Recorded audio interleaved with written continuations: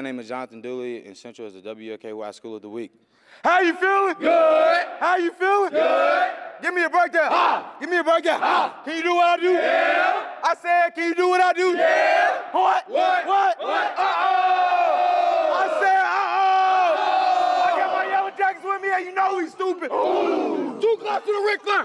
Woo! They really wanted to work hard, and they wanted to work hard for their school and their community. And, you know, it just tells them that, you know, anything's possible. One thing you got to do is just put your mind to it and believe in it and work real hard to achieve that goal. It was tough, you know, it was like a ship. It was rocking back and forth, and it was real tough. So we was able to overcome adversity and come along and do good things, finish up and come to the state championship. It's something we dream about.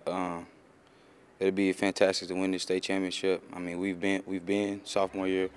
As our senior class, we're the only class under Coach Scroggins to not have a ring, so this will be something special if we win. After starting the season with 4 losses, now with a 9-5 record, going for a 6th state championship presented by Academy Sports and Outdoors, Central High School, the WLKY High School Public School of the Week.